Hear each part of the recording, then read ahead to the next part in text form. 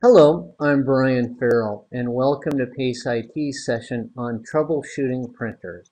Today we're going to talk about common symptoms of problems and then some tools that you can use to troubleshoot and resolve those problems. And with that, let's go ahead and begin this session. And of course, we begin by talking about common symptoms. If your print jobs are coming out with streaks, well, on a laser printer, it's usually a problem with the imaging drum. It has scratches. On an inkjet, you either have dirty or misaligned print heads. If the print jobs are faded, you're low on toner or ink. Ghost images, when they occur, usually occur on a laser printer. The drum may need to be cleaned of residual from a prior very dark print job. If the toner is not fused to the paper, then the fuser assembly needs to be replaced on your laser printer. If you're having a problem with creased paper, that's usually because you're using a heavier bond paper. So send it through the feeder instead of placing it in the paper tray. If the paper is not feeding or not feeding correctly, the paper rollers may be dirty or worn. If you're having problems with paper jams, then you usually have too much debris in the paper path. Remove the jam, then use compressed air to blow out the debris. The symptom of no connectivity is dependent upon what kind of printer it is. If it's a local printer, then it's probably caused by poor cable connections, especially if the printer is powered up. On a network printer, it's usually caused by the printer either not being turned on or the user trying to print to the wrong printer. Every once in a while, a print job will just come out with garbled characters. This is usually caused when the wrong print driver is being used, or it can point towards a cable issue.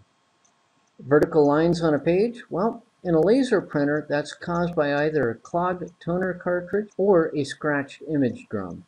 On an inkjet printer, it's dirty or misaligned print heads.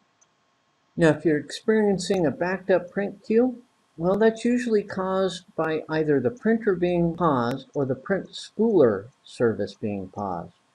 Unpause the printer or unpause the spooler service, and that problem will go away. You may get a low memory error. That means that your image that you're trying to print is too large for the printer.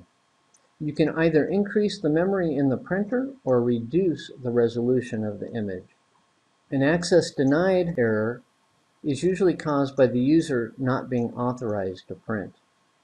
If the printer just will not print, well, then you need to look to see if it's plugged in and turned on.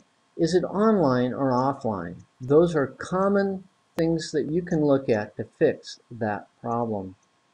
If color print jobs come out in the wrong colors, then it's usually because the toner or ink cartridges are in the wrong places inside the printer.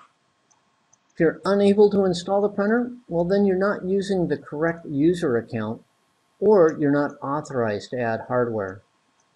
If you receive error codes, well, the causes may vary. You need to check with the printer documentation to determine what the probable cause for error codes are.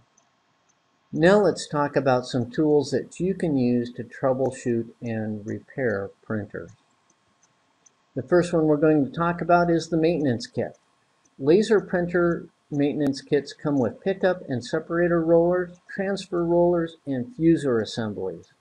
These need to be replaced on a periodic basis to ensure the proper function of your printer. Now with inkjet printers, most of them don't come with actual maintenance kits because it's actually more cost effective to replace the printer. Another tool that you can use is the toner vacuum. This is a specialized vacuum for cleaning up toner spills. You can often use a high quality vacuum with a HEPA filter and it will do the job just fine.